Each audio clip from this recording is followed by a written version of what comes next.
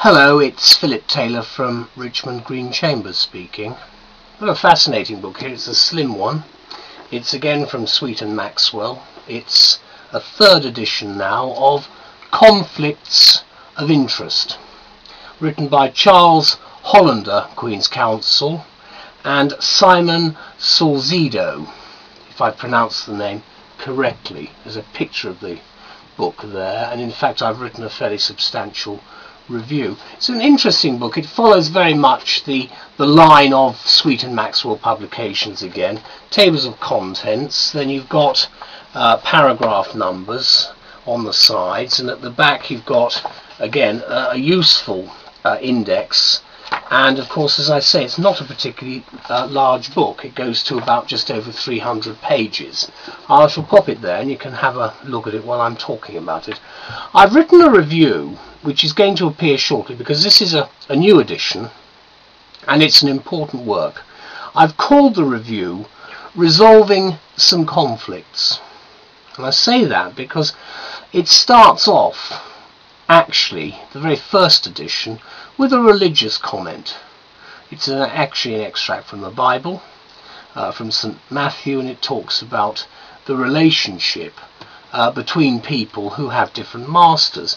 Because what we're talking about here is our relationships with various people, because there are going to be occasions, it happens all the time, where you want to please one person, but at the same time you want to please someone else, and there's going to be a conflict. And that's when you have to start looking and seeing what you're going to do, whatever sphere of work you're involved in. Obviously, in commercial terms, this is an area where we have to look at things carefully. It's also important from the professional viewpoint, as lawyers, particularly as solicitors. I'll come on to that in a minute. The question that we really pose here, though, is can a lawyer or other professional act for or advise, say, both Tesco's and Sainsbury's at the same time? Now, we have this sort of problem as barristers. They say, well, how can you prosecute and defend? How can you act for a claimant and a defendant, or a landlord and a tenant? This sort of stuff. And it's easy.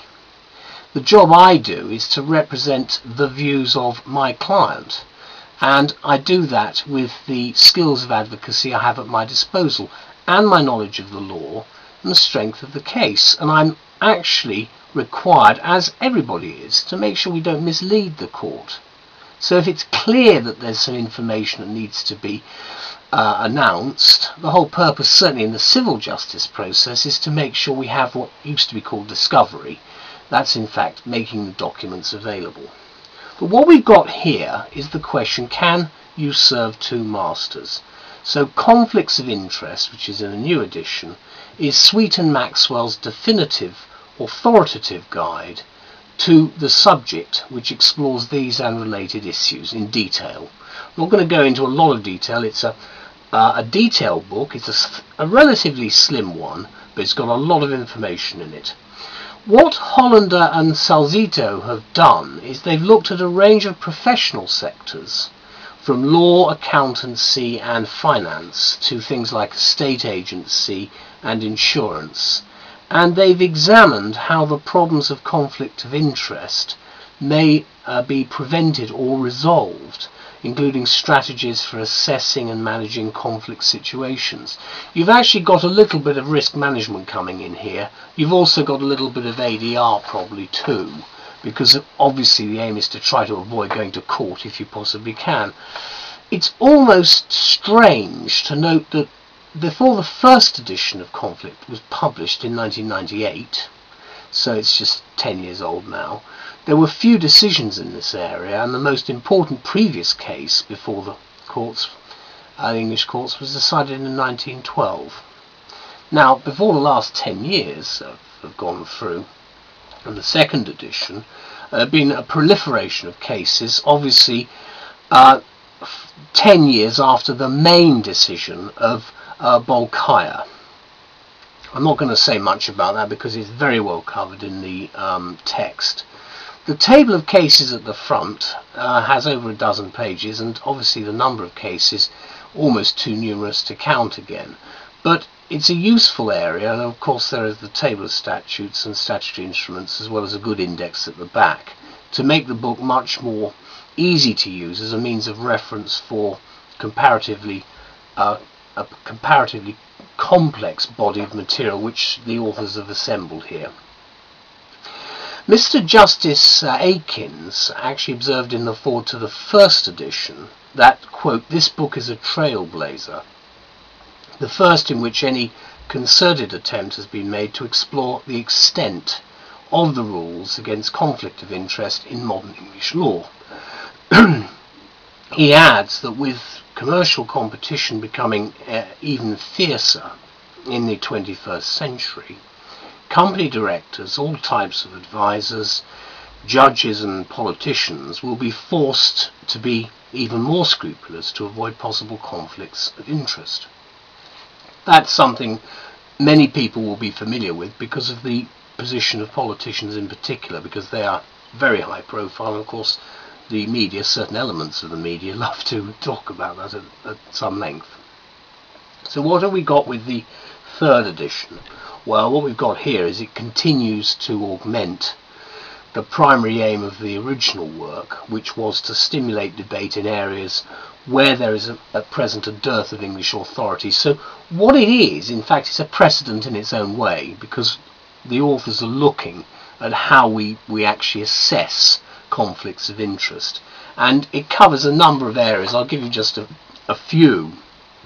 Things like remedies for preventing or resolving conflicts of interest, judicial conflict itself, that could be bias.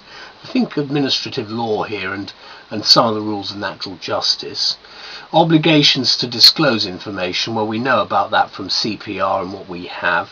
The duty to the other side, to keep them informed and start hiding things, and fed up with being actually right on the door of the court, being ambushed by the other side. I don't like that. It happens, but you've got to try and avoid it if you can. Conflicts of interest in intellectual property, of course, and things like information barriers within organisations, what we knew as sort of Chinese walls a few years ago. We have them, and we're going to get more of that sort of thing as our society gets more complex, and certainly much more intelligent approaches, hopefully, towards business relations develop. Of special note, I think, which I referred to at the beginning of this review, is the 2007 Code of Conduct for the Solicitors Regulatory Authority. I appreciate that there could well be some changes taking place in the next few years, but we've got the Code of Conduct, and that is very important. Obviously the bar, my own profession, we have our own rules as well, but the code contains a cogent body of rules which are perceived to be significantly stricter than the common law, and probably rightly too, because of the relationship both solicitors and barristers have with clients, especially solicitors, because they deal with the money. This then, in my view, is a brilliant book, not just for lawyers, but for anyone who requires a clear, lucid and detailed examination of the entire subject of conflict of interest. And in fact it touches almost all aspects of contemporary life and work at the moment. So it's actually a good read, apart from anything else, even though it's a heavy one. Not the book, the contents. Thank you very much. Bye-bye.